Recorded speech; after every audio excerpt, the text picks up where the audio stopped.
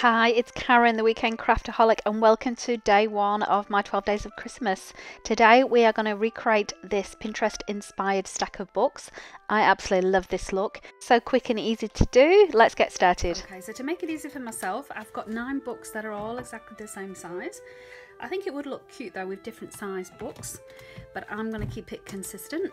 And then I am just going to simply use A4 sheet of paper, you could use whatever colour you like, and I'm just going to fold it around the book and kind of make a book like a book cover, if that makes sense. Because they're all going to be stacked on top of one another and tied with a ribbon, I don't really need to worry about, you know, it actually being a book cover where it needs to slip inside. So what I'm going to do is, with my piece of paper, you see I've already just trimmed that down so that the width's right. And then I'm just going to find these creases where the spine is, and then I know exactly where I need to put my lettering for the books. Now you've got a few options for this. If you're a bit of a neat freak, you could of course use a Cricut or Silhouettes machine and do some vinyl stickers. You could use your alphas, thickers, depending on the spine of your books of course. You could also write it on if you've got great penmanship. I am going to use just stamps, and I'm going to stamp along each of these. So I will put you on fast forward while I replicate this 9 times, and then you'll get the gist of what I mean, hopefully for yourself.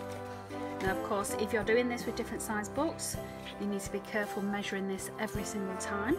But now I've got my template, I am just going to use this for all of my 9 books. I'm just going to trim this down a little on this side because that wasn't quite right, so just here's my little thumb out so I know where to cut. I don't think it matters too much the weight of the paper that you use, just use what you've got on hand. This is meant to be a quick, cheap and cheerful Christmas project. So I'm going to start just really putting all of these little pieces of paper across each of the books. I just want to see how they look stacked on top of one another. And as I said, I'm not worried too much about the papers going out right to the edge because that will be hidden. It's just going to be the spine that's shown. But don't forget, your very top book will be shown. So I have used a thicker GSM piece of paper for that. I think I've used a 250, whereas the Copier paper is normally just an 80 GSM. So I don't want the actual book on the inside to show through the top of it. Now I'm just showing you here with my stamping, I'm going to start from the edge. So in other words, I'm stamping backwards with the names. That way I can get them all aligned right to that edge. I'm never going to be able to stamp perfectly, so I'm intentionally going to go for a messy look to make it look handmade and a little bit, you know, as though it's meant to look messy rather than it's just looking messy for the sake of it.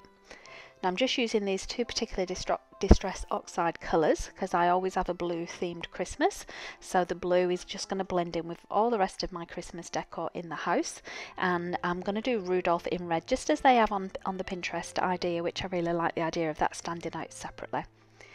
Now I did roughly put the paper around the books as you saw, but I'm using my bone folder now just to make sure that those creases are nice and straight. And that's just going to make my life a little bit easier to know where my stamp should go in between those 2 crease lines. So you can see I've started with the red one first. This is going to be my bottom book. This is Rudolph, and I hope you get the idea now of where I've started to stamp backwards. So I'm just going to show you a couple of these before I finish, because otherwise it's going to be a little bit tedious. But I would say just at this point, don't forget, you don't need to use just plain white paper. I've done, because I have a blue and white Christmas. I think this would be amazing with plaid paper, any kind of Christmas paper, or metallic paper, glittery paper. You don't even need to use paper actually. I think the Pinterest idea themselves just used pieces of wood that they'd painted white. So anything you've got to hand, but I think it does absolutely give us a nice, quick and easy project to work with. And this is why I picked this for day 1 of my Christmas crafts, because what I want to show you throughout this series are things you can do within 20 minutes. So my videos will probably be about 5-10 minutes long, but the projects themselves should never take more than 30 minutes to do. And they're all perfect to do with older children as well, and then hopefully you've got some ideas if you want to make some handmade Christmas themed gifts to give to friends and relatives this year as well. So this is my finished Christmas craft for today. Now I tried and failed miserably to show you me putting the bow on. It was a 2-person job. It was a little bit difficult, but you can see here I used 2 different ribbons, one in a dark and one in a lighter colour, just to bring out the blue, and I really love it. Even though the letters are wonky, It looks homemade, it looks cute for Christmas. So that is day one of my Christmas crafts. I hope you join me for the rest of this series where we get inspired by Pinterest ideas, and I hope you try this yourself. I had a lot of fun making it, and I think it's going to look great as part of my Christmas decoration. So thanks for watching. I hope to see you tomorrow.